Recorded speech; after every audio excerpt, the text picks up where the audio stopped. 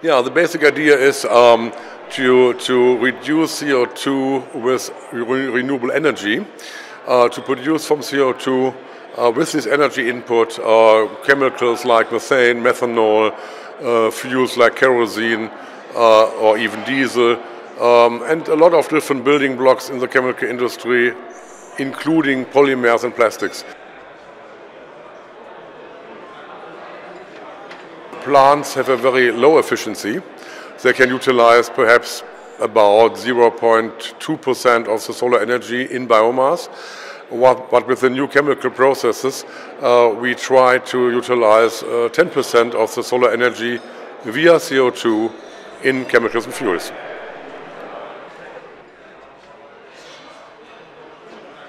Yeah, that's a very good point. On the one hand, we can come to very new applications for solar.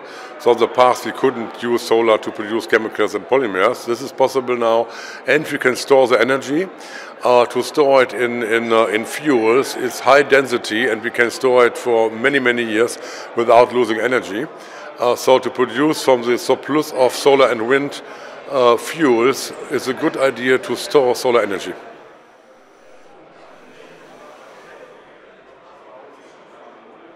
The technology problems are very low. Many of the technologies are easy to upscale. The main problem is the economy of the process.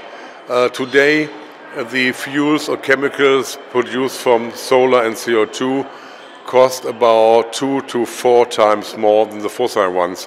This is the main problem. So finally, today it's a political decision. If we would like to have those chemicals and fuels with very low carbon footprint, then they need a political framework where they can be produced and sold.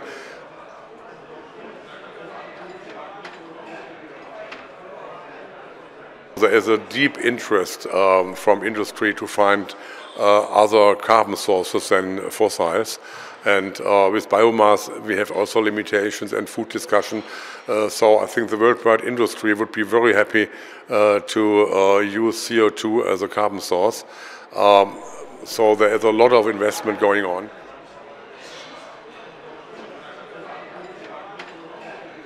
For example, aviation fuel is a very hot topic, how to reduce the carbon footprint from aviation fuels.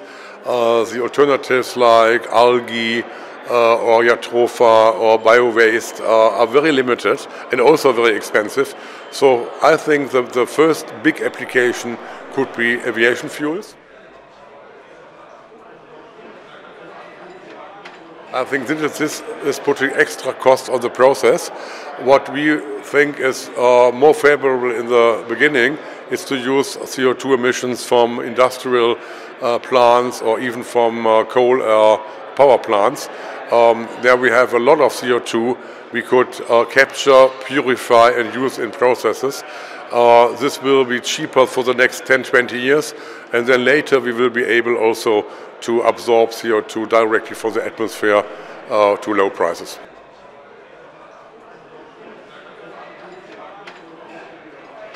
In principle, there is no limitation.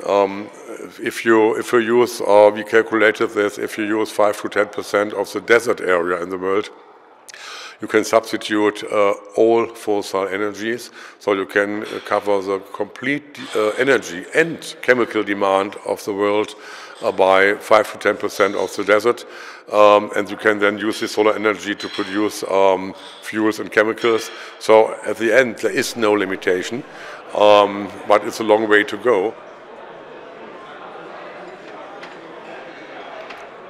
When we're only talking about how solar energy is done today, we could face some shortages, that's true. But when we see which parallel technologies are developed, we have also organic photovoltaic cells, we have cells with complete other materials. So I think in the next 20-30 years we will see a lot of different options to utilize solar energy. We have also not only solar, we have wind, we have hydro, we have geothermal energy, we have ocean transition energy, and all these energies can be utilized for CO2 economy.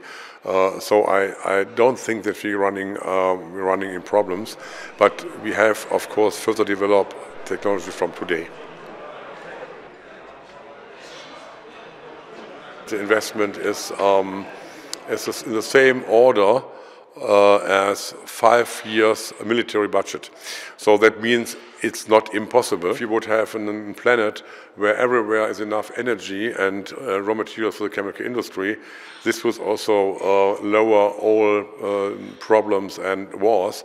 So we can also create a peaceful world where we don't need a military budget anymore by these solar CO2 technologies.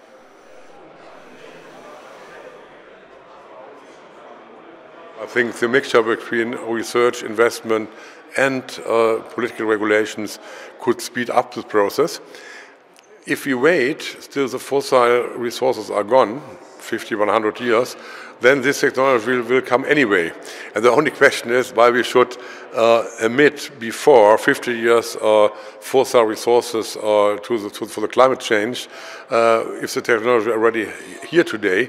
So I think we should not wait 50 years till we have to switch to the technology, but we can also switch much earlier.